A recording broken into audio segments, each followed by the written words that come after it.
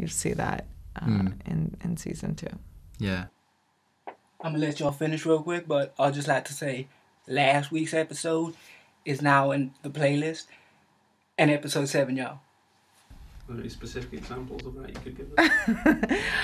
So the show starts off and the king's having a conversation with his brother, and they're just talking fucked up smack about the other brother, shit like, mother should have drowned him at birth.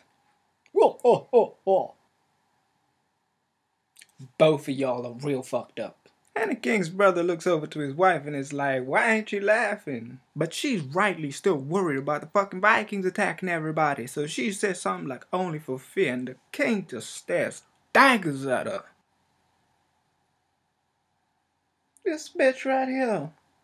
We then cut back to Viking territory, and this dude goes up to Lagertha and is like, hey y'all, Mrs. Earl's wife. See our baby right, y'all? That's not my baby. And the crowd's like, oh, Jerry, Jerry, Jerry, Jerry. Not exactly, but I'm interpreting. And rightly Lagertha's like, how do you know? I'd have tried to get her pregnant for some time now. We let a dude, couple of months, stay with us. He left. 9 months later, BAM! You tell me. And what was his name? They say some name I can't remember top of my head. And Lagertha's just like, well, you know, that name is another name for a god. You should be happy. You should drink wine with her, wine and dine her and shit. The gods chose you. And I'm sitting there like, wait, you ain't gonna believe this, are you? But he did. We then get back to Ragnar, and the king sends some men to go fuck the Vikings up. They know the Vikings are there, the Vikings know they are there, but nobody's attacking. Nightfall, Vikings roll in. Now the king's brother's in his tent. He gets up to go fight, and then he's like, oh, nope, I'm gonna pray for a little bit. You know, I know motherfuckers like that always has something to do when shit goes down. Yo, Malcolm, shit's going down, man, we need your help. Man, you know I would, split second. But you know, I'm looking after my daughter tonight, actually. Sorry about that, cuz. Hey, yo, James, shit's going down, we need your help. Oh, man, you should have called earlier, man. I just put on a bolognese, and if I go now, this'll just ruin it. Steve, shit's going down. I would come, young buck, but I don't want to. Needless to say, these motherfuckers get captured. Ragnar then holds the king's brother for ransom. Get it? King's ransom.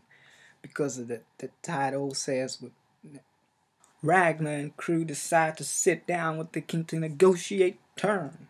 But first of all, they have a little something to eat. And these Viking motherfuckers have no table manners. They eating in the prayer. They breaking motherfuckers' crockery. They calling and singing motherfuckers shit. No manners. Ragnar then starts the meal and he finally tells the terms of them leaving. 2,000 pounds. Well, that's not too bad. In weight. Of what? In gold. Shit. And the king's like, I don't think I heard you that well. Okay. 2,000 pounds in gold. But the king agrees on 3 conditions. You get my brother back alive.